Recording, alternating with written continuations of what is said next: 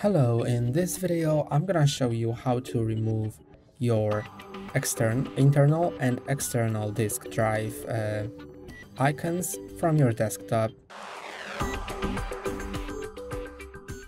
Here is my internal disk from my Mac and I'm gonna show you how to hide it.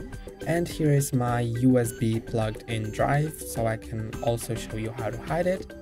So to do it, just either click on the desktop so the Finder shows here at the top, or just open the Finder, then it will show.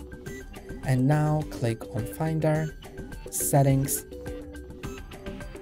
and go to General and see how you can enable or disable hard disks and external disks, connected servers as well, CDs, DVDs and iPods.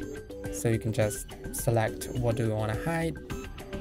And now when you go back to your home screen, you can see that they are not shown, but I would suggest to leave the external disks on, so you will be able to easily access them when you plug them in. So let me show you that. When I enable external disks, I can easily access my external disk that I have plugged in. That's all for today. Don't forget to like and subscribe. See you next